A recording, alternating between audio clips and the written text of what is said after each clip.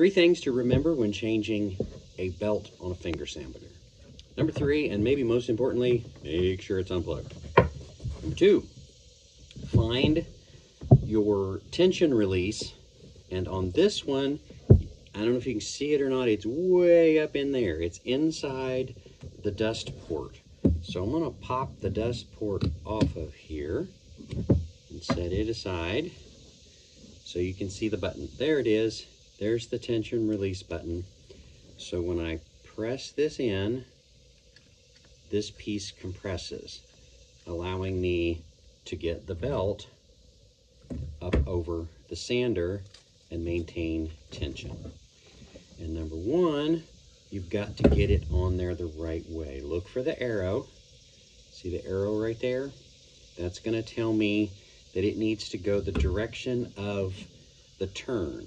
Here is the direction of the turn arrow on this machine. It's telling me that the arrow needs to point that way or this way. So let's find the arrow again. All right, there it is. See the arrow? So it needs to go the direction of,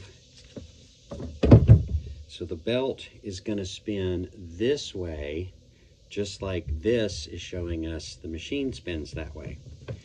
So we've got our 3 details in place. So now the how of it is to literally insert the butt end of it up against the gear here. Pull this up tight on this end, reach around and find that tension button, press it, and now we can compress. Ooh, that's easier said than done.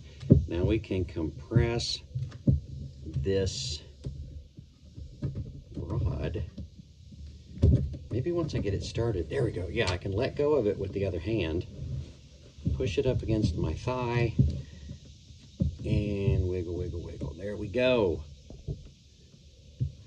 Okay, so to recap on that one, once I got this pushed and started compressing this, I was able to let go of the button and get both hands involved up here, one pulling tight and pushing the finger sander against my thigh, and the other one working the belt over the end. So 3 steps, 3 things to remember: unplug it. Number 2, find your tension release place. And number 1, get your belt on there in the direction of the turn. And there you go, new belt. Thanks for watching. Please like and subscribe.